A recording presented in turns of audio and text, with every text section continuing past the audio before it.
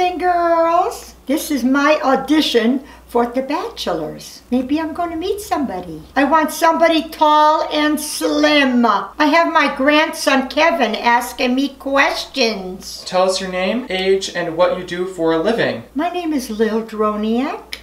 I'm 87, but I feel like 65. And my job is being a celebrity. Where do you live? Where do I live? I don't know where I live. I don't know why I should tell everybody where I live. Okay, so you don't want to tell them? I live in Connecticut. No, I'm not telling my street address. You want my social security too?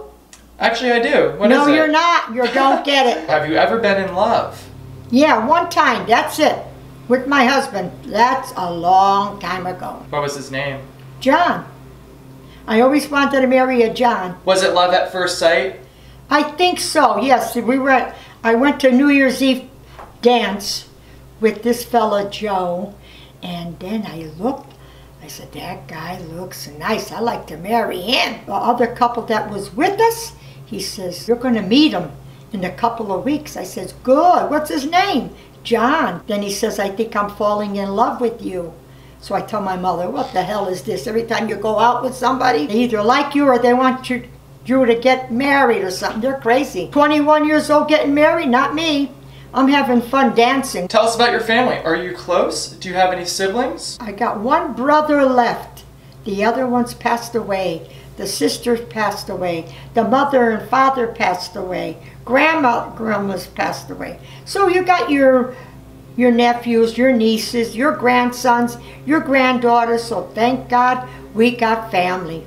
And sons and daughters. Do you have any funny childhood stories? I was on a fence where it opens and closes. And my brother says, come on in, supper is ready. I says, okay. But I didn't go right away. And I don't know, swinging, and all of a sudden, I must have fell down and hit my forehead with the nail. So my mother looked, I don't know what she did with it. Then we had to go see the doctor because my eyes went cross. And then I start wearing glasses. I must have been maybe 3, 4 years old. Never thought I'd find somebody that was going to love me and wants to marry me because I wore glasses. But then I looked around, everybody's got glasses. Don't worry about it. If you could travel anywhere in the world, where would you go? I like Arizona. I like California. I went to Europe. I went to London.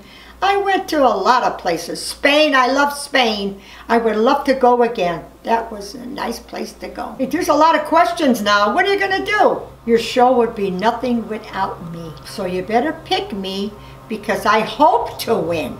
Or maybe I'm going to win. And I hope the Bachelor will fall in love with me.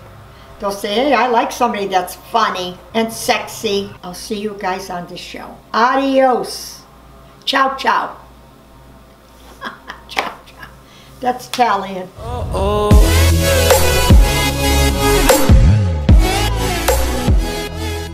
Okay, that's enough.